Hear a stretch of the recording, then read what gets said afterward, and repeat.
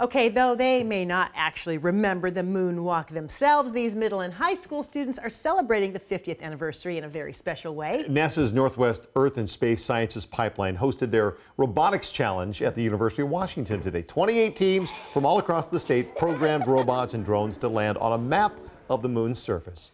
And using a Lego Mindstorm EV3 robot, they explored and sampled some moon rocks as well. Come on, make that landing. There you go. Boom. The goal here, to prepare a new generation for the next leap for humankind.